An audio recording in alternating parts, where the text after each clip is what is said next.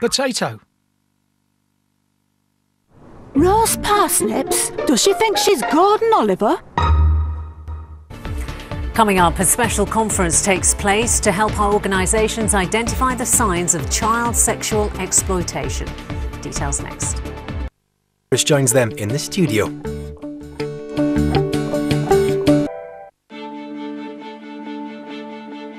Now the latest ITV News Central with Samina Ali Khan and Bob Warman.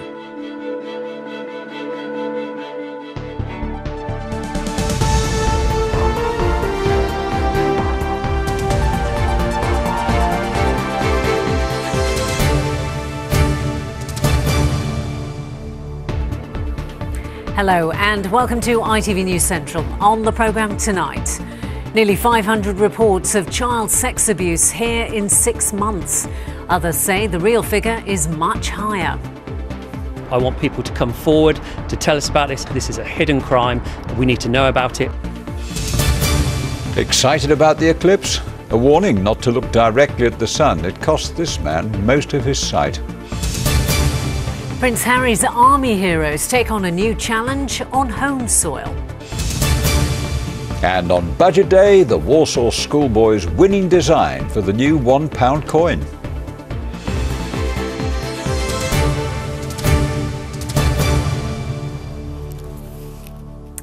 Good evening. Nearly 500 children in the West Midlands were identified as being victims of sexual exploitation in 6 months. That's according to new figures. Police say they have 70 investigations ongoing at the moment and 93 people are on bail. However, healthcare professionals attending a conference in Birmingham today were told the figures are an underestimation and hide the true scale of the problem. They were invited to the event alongside families of victims to learn more about how to spot the signs of a child being groomed. Stacey Foster reports. Remember, you white dish, you know. This video is being shown to children under 16 in Birmingham to make them aware of how they could be groomed online and in person. And at this conference in the city today, doctors, nurses and social workers watching the same video and discussing how to spot the signs. It's a problem that we can't ignore, and no matter how pressured our jobs are, I think it's a duty that us as GPs have to honour and have to take on our shoulders and think, OK, how do we make the most of our 10-minute consultation or the most of our time in order to protect the people that are vulnerable out there? It comes after a report revealed 488 children in the West Midlands have now been identified as being a victim of child sexual exploitation. More than half of those are white girls. But today, the parents of a girl from a well-respected Sikh family say it can happen to anyone. She started to skip school. She was making things up. By the time you've realised something's wrong, by the time you've realised your daughter is looking ill because she hasn't had any sleep, or the fact that the perpetrators, the groomers themselves, have been imitating your voice to say that she must have a day off from school. We got to the point where we got very concerned that I took her to my GP and we were directed to go to a children's mental health clinic, and unfortunately they missed all the signs. It was just an unruly child. When this happens in an Asian family, what we've realised is the Asians still think this is a taboo subject and they won't discuss it. We give our kids all the education, in fact, anything out there for them to try to develop themselves. That's what we did. We thought we had the perfect life. Despite all the evidence that's available to police and social services, she's still adamant that she's not been groomed.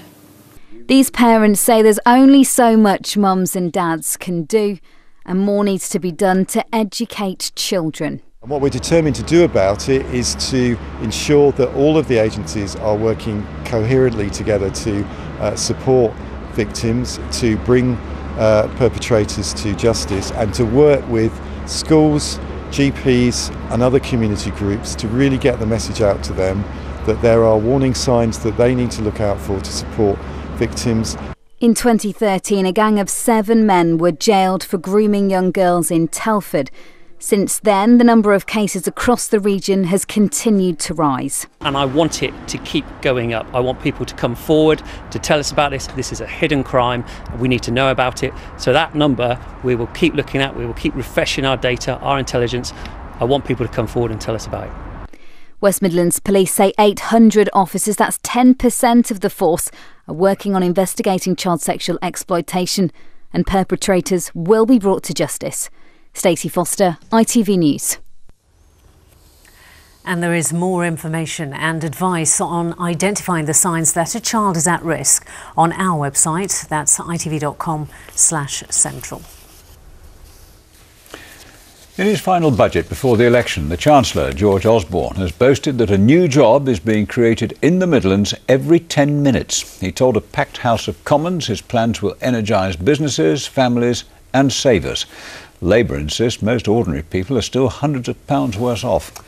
Well, here are some of the headline announcements made today. The amount you can earn before paying tax is to rise from £10,600 to £11,000 by 2017.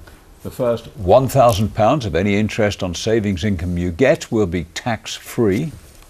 The government will top up by £50 every £200 you save for a deposit. Pensioners can swap their fixed annuities for a lump sum. And there's a penny off a pint of beer and 2% off cider and whisky duty. Well, the Chancellor then went on to announce new investment in our region. The Midlands is an engine of manufacturing growth, so we are today giving the go-ahead to the £60 million investment in the new Energy Research Accelerator that they have sought, and confirming the new National Energy Catapult will be in Birmingham. And we're going to back our brilliant automotive industry by investing £100 million to stay ahead in the race to driverless technology. This is a budget people won't believe from a government that's not on their side, because of their record, because of their instincts, because of their plans for the future, and because of a budget, most extraordinarily, that had no mention of investment in our National Health Service and our vital public services. Well, in the West Midlands, a union representative expressed his disappointment at today's budget. Unison members in the West Midlands are going to be very disappointed by this dismal budget. What we were hoping for was we wanted to see the Chancellor tackle tax avoidance, but nothing's been done there. We wanted to see the Chancellor put more money into the NHS, which is chronically underfunded, but nothing's been done there. And we also wanted to see the end of the scandal of the exploitation of people on 0 hours contracts, but again, nothing's been done there. But Birmingham's Chamber of Commerce said some of the Chancellor's measures, like changes to the tax return, would benefit businesses. However, they still wanted more support to help the region's economy. You probably noticed the Chancellor probably gave as big a hint as possible that he's looking to regions in the country, and he referred to the Northern Powerhouse. And I think now that has been hinted at, that we must move ahead now with creating that powerhouse right across the Midlands. So, with 50 days to go till the election, the budget is likely to be a key topic of conversation between voters and those out on the campaign trail. At Westminster, our political correspondent Alison Mackenzie has been getting reaction from Midlands MPs from all three main parties. 50 days until the election, 3 MPs from the Midlands to unpick the budget 2015. I'll start with you, Joan Wally, Stoke-on-Trent MP for Labour. Deficit coming down, jobs every 10 minutes being created in the Midlands. What's not to like about this budget? Well, it's a giveaway for those who have, but it does absolutely nothing for those who are really struggling. And it's clearly been devised with a general election in view. It says nothing about the health service, about the long-term issues of social care. And most of all, what does it say about public service and the extent of the cuts that we're going to be having between now and the next 2 years? Let's put that to Andrew Bridger, the North West Leicestershire Tory MP. Joan's right, you've missed out whole sections of society. Well, as you said, Alison, a job created in the Midlands every 10 minutes, 80% of those jobs are full-time and 80% of the jobs are high-skilled. So that's just not correct. This is very much a budget of a Chancellor who hopes and believes that he'll be in office as Chancellor after the election. And in stark contrast to the last Labour budget before they were thrown out of office, where it was scorched earth. We're getting there into party politics. Liberal Democrat MP John Hemming, Birmingham and Yardley. I have to put it to you, you're a Liberal Democrat in the boot of the Conservatives. You're just tagging along here. Well, the fact is, it would be a Land Rover. It'd have to be a Land Rover to be big enough for me. And Land Rover and manufacturing's done very well under this coalition government. And it's clear that we are in the driving seat, because tax cuts for the low paid was a Lib Dem policy the Tories said was not possible. So it's clear we're in the driving seat there. We're in the driving seat in terms of more money for the health service, mental health, that sort of thing. This is not a Tory budget. This is a coalition budget. And we have disagreements as to what to do in the general election. Joan Wally come in there, it is 1 against 2, but they have a point, don't they? They're succeeding. Well, what they're saying is all about what they want to give away in terms of the general election. What we should be doing is doing what's right for the country and right for ordinary working people. We talk about new jobs created. What about 0 hours? We need all the safeguards that Ed Miliband actually talked about in his response to the budget today. Andrew Bridgen, you're also an employer. Joan is right there, isn't she? No, she's not. There's about 600,000 people on 0 hours contracts. Many people have got more than one 0 hour contract, and we've actually reformed the rulings on those so that they can't have exclusive 0 hours contracts. 0 hours contracts suit some people, students who allow them to study, and older people who are retired. It suits some people's lifestyle. It's about rights at work, and also it's about women. It's about what is in the budget for women, and I don't see very much in the budget for women at all. Women struggling because of all the cutbacks in public services and the caring role that they have, and the need to go out to work. There's more women in work than there's ever been under this government, and also the gender pay gap has closed to the tightest limit ever. Final word to John Hemming. It is right. More cuts to come, John. Yeah, but what's most important is that we don't have to have an emergency budget after the general election because there's no money left. And the fact is, this is a plan. We would like to see the plan to spend a bit more on public services, a bit more taxes for the higher paid. I'll have to stop you there. I think this discussion will continue afterwards. The election is just around the corner. The budget discussion will continue, but for now, that's it from Westminster. That's Alison Mackenzie there reporting, and there is more on the budget in the national and international news which follows this programme.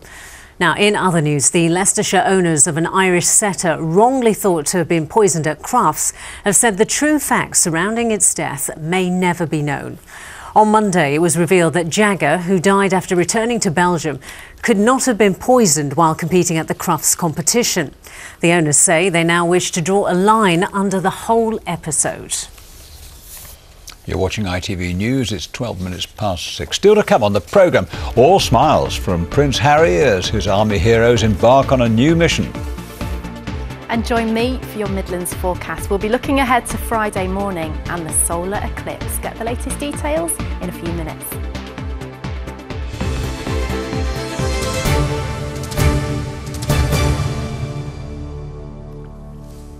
Millions are expected to watch the eclipse on Friday as the moon covers much of the sun, turning daylight to dusk. In our region, the best time to view it is between 9:25 and 9:30 in the morning, that is. However, tonight there are urgent warnings to drivers to take extra care, especially if they look into the sun without special glasses, because it could cause you to lose your sight. That's what happened to Bill Hanlon after he ignored the warnings, as Mike Pearce reports. Please be advised that a full report on 5 members' performances... Bill Hanlon lost 90% of his sight when he was a teenager. It was caused after he ignored warnings not to look at the sun during an eclipse. It's had an impact on his life ever since. I thought, well, nothing will happen to me, so I just had a quick look at the sun and that was it. Both eyes gone, centre, damaged. How much vision did it leave you with, and how much vision do you have now? All I got is slight peripheral vision from the sides, which is about 10%, if that. I can't see. I'm not looking at you now, but I can't see your face. And that's all because you looked at the eclipse and the sun. Yeah. So anybody who thinks they're going to look at it, think twice. Look through negative or dark glasses. Don't look at the negative eye. Maybe like me. Even wearing sunglasses can still cause problems. Moorfields Eye Hospital deal with patients from every part of the country. Its experts say if you don't wear special protective glasses, you can fry your eyes. It's the infrared radiation from the sun that heats up the retina and fries it. Just like a magnifying glass on a bit of paper in the playground can burn a bit of paper, that's what the sun is doing when it's focused by your lens onto your retina. So you want to get proper eclipse viewing glasses that are easy enough to buy. Don't look through smoked glass, don't look through a telescope or binoculars. People will generally want to photograph it with their iPhones or look through the iPhones, and that's again acceptable in that it's not directly looking at the sun with the naked eye. In the UK, there'll be a partial eclipse on Friday morning, with the moon covering up to 90% of the sun at around 9:30. Drivers are also being warned of the dangers. If your car hasn't got automatic headlights, you might need to switch headlights on. Pedestrians in particular need to make sure they can be seen. It will be unusual. The main thing is drivers should not be distracted and cause an accident, and there is that risk. People might be looking around wondering what's going on. While we'll see a partial eclipse on Friday, to see a total full eclipse you'll have to travel some 300 miles north of Scotland to the Faroe Islands, and that's where thousands of people are going, the so-called eclipse chasers. In the Faroe Islands you're going to get 100% solar eclipse, whereas if you've gone to Iceland apparently it was only 98, so I opted to go to the Faroe Islands. A hell of a lot of interest. We believe there's 9,000 going to the Faroes this week, so that's going to probably triple or quadruple the population of the island anyway. I think it's going to be cloudy and rainy, but we'll still experience it and be with other people enjoying it. It's a very rare phenomenon. Bill Hanlon says he's made the most of his life with impaired vision thanks to his family. Their warning is simple. I'd say listen, don't do what you think is okay. Looking up at the sun, make sure your eyes are protected, because look what happened to Bill. Don't. Make sure you do wear glasses. Don't look at the sun, because otherwise you'll end up like me, and it can stop you doing a lot of things you may want to do. I've been lucky, really. I've got a good wife, good family, so they supported me throughout my life, so I'm quite happy. But don't look at the sun, the naked eye. Mike Pearce, ITV News. So a stark warning there, and in fact on our website we've got a do's and don't list on how to safely watch the eclipse. Go to itv.com/central for the details on that. And you'll also find 5 fascinating facts from our weather presenter Lucy Kite about the forthcoming eclipse. Lucy, by the way, will be along later in the programme with a forecast for the next few days, including Friday. Now, Shaw Taylor, the creator and presenter of Police 5 for many years on this channel, has died at the age of 90. The crime-fighting mini-programme began in 1962 in London, but it quickly expanded to the South East and also to here in the Midlands. Well, Andy Bevan has been looking back at his career and he joins us now. Andy, best known for Police 5, of course, but Shaw Taylor had been on screen long before that, hadn't he? Yes, indeed he had. He was a RADA-trained actor, and he appeared in many TV plays and films, and he was one of ATV's first announcers back in 1957 when the channel first started. Before that he was an RAF operator, radio operator during the Second World War, and he helped to drive the Japanese out of Burma. After his time in the forces he studied drama and won parts in productions like Sunday Night Theatre and British films like X the Unknown. And then there was his stint as a game show host on ATV's Pencil and Paper. If anybody else on the other side of the channel is receiving pencil and paper on their television sets, well, please do write in and let us know, because we'd like to hear from you. Well, he was there at the start of ATV, and he was there on the 31st of December 1981 when ATV became Central, signing off with announcer Mike Prince. Today, he and fellow presenter Bob Hall reminisced about those days. Always debonair, always very smartly dressed. You'd see him sometimes if you went into the washroom, maybe in front of the mirror, adjusting the cravat all the time before he went out. I just said, you know, as you would out of curiosity, I said, anybody at RADA with you that I would know? John Collins? Do you need another name? But from the early 1960s to the mid-1990s, Shaw Taylor was the face of Police 5. It was originally commissioned to fill a gap in the programme schedules and was only supposed to run for a couple of weeks. But Shaw's unique way of coming across almost as a real investigator was a hit with the viewers, and it got results for the boys in blue.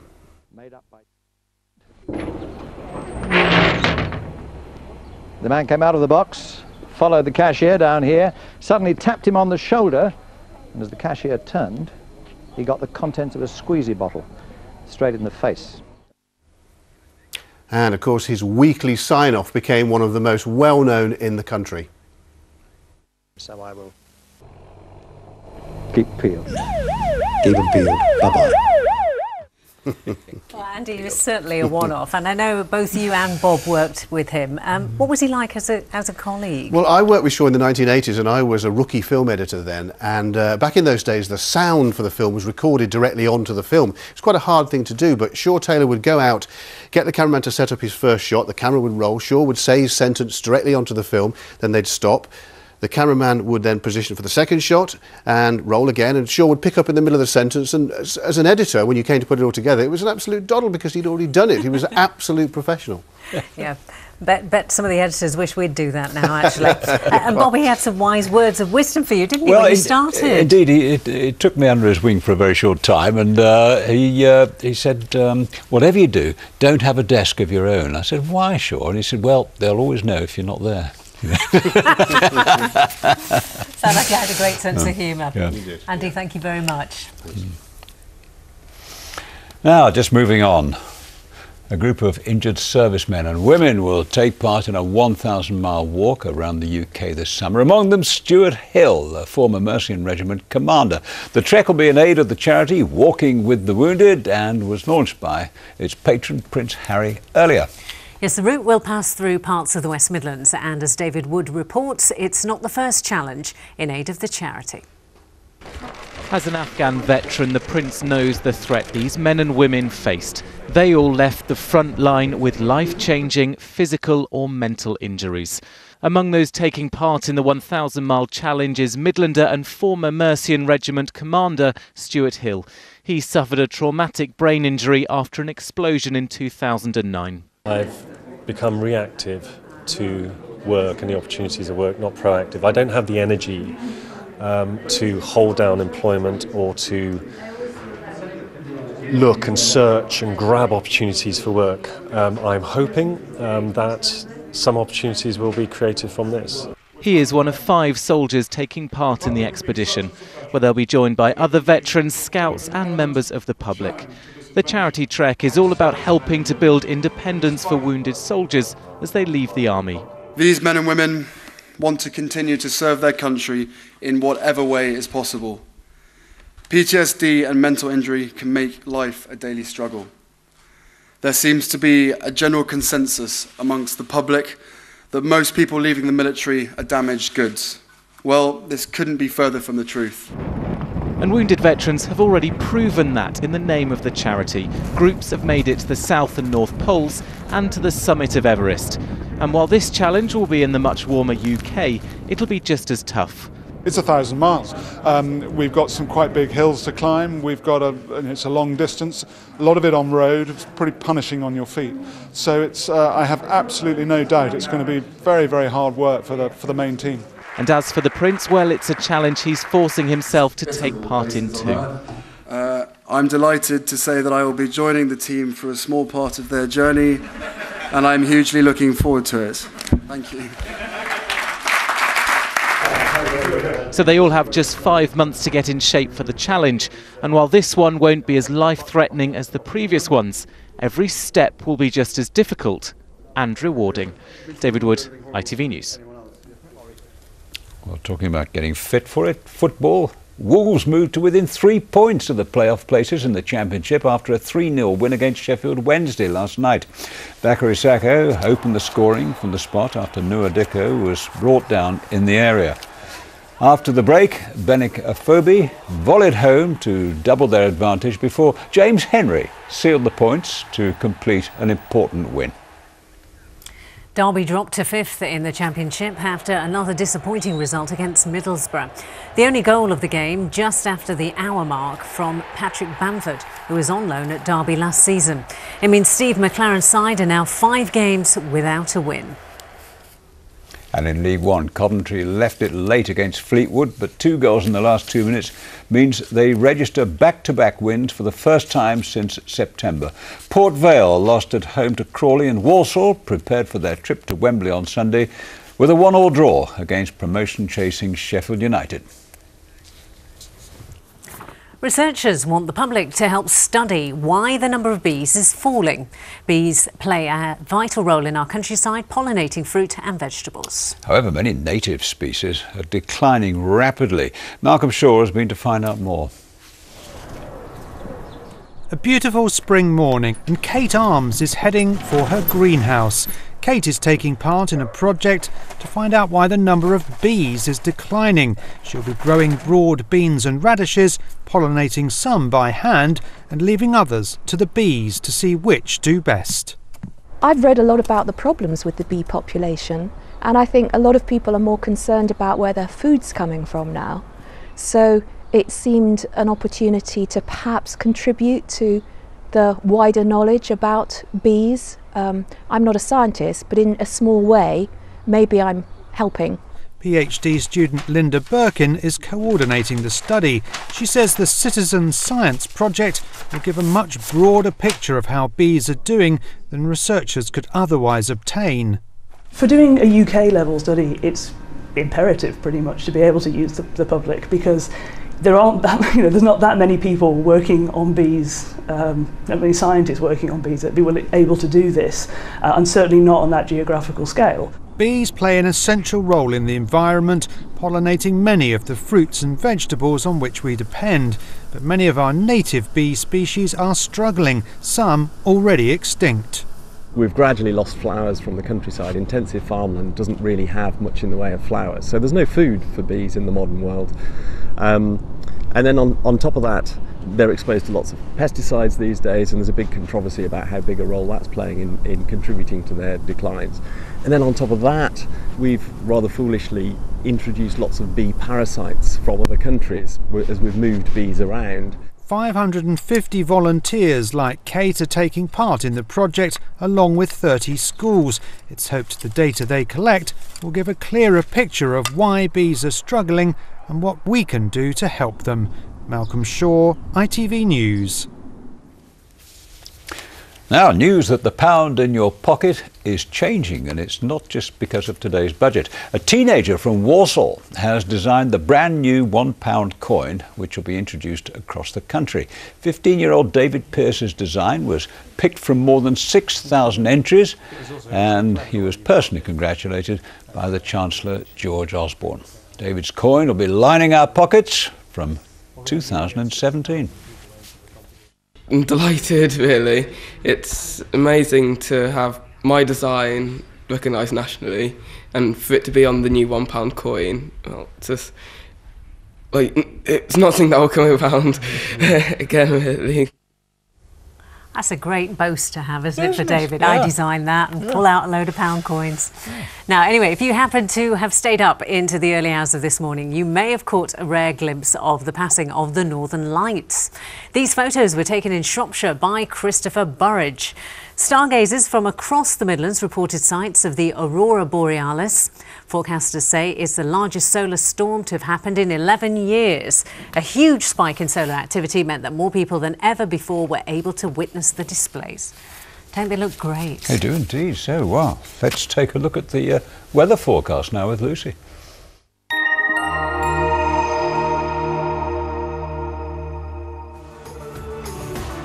What's in store for today? ITV Local Weather, sponsored by Centre Parks.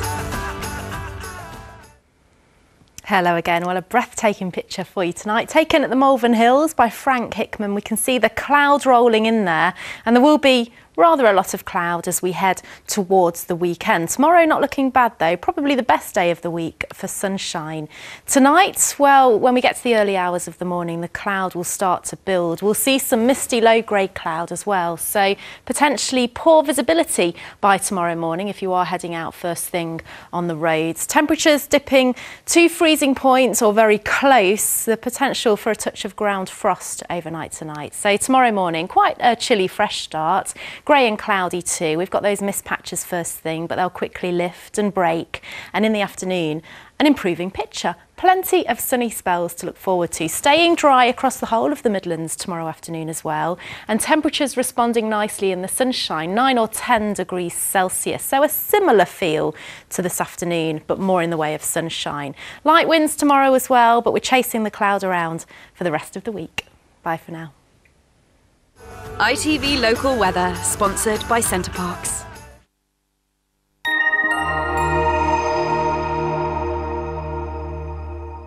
And just before we go, a reminder of tonight's top stories on ITV News Central. Nearly 500 children in the West Midlands were identified as being victims of sexual exploitation in the past 6 months. That's according to new figures. Healthcare professionals attending a conference today were told the figures are an underestimation. The Chancellor, George Osborne, has boasted that a new job is being created in the Midlands every 10 minutes. He delivered his final budget today before the election, saying his plans will energise businesses, families and savers. And tributes have been paid to Shaw Taylor, the creator and presenter of ITV's Police 5 show, who died aged 90. A long and successful life. That's it from us. Join us tomorrow at the usual time. Bye-bye. Bye-bye.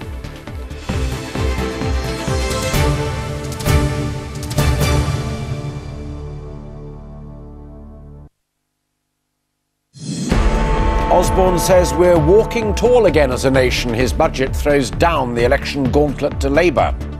There's help for savers and the low paid, a hit on the wealthy saving for a pension, and a boost for first-time buyers raising a deposit. This is the budget for Britain, the comeback country. But with an independent warning of a roller coaster ride of cuts ahead, Labour says it won't stack up. This is a budget people won't believe from a government that's not on their side.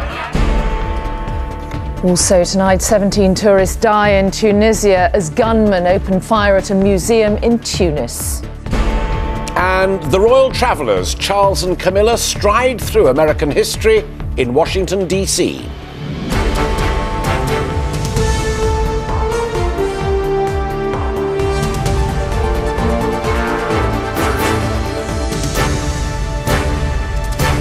This is ITV News at 6:30 with Alistair Stewart and Mary Nightingale. Good evening. With 50 days until the general election, this was always going to be an intensely political budget. George Osborne's rhetoric was clear. Britain's a nation walking tall once more that faces big choices. He trimmed the deficit a little and managed to cut taxes, help savers and give first-time buyers a helping hand. But Labour said the numbers didn't add up, and the Independent Office of Budget Responsibility warned of a rollercoaster ride ahead, with big cuts still to come. Our political editor Tom Bradby on the Chancellor's final budget before May's general election. In the days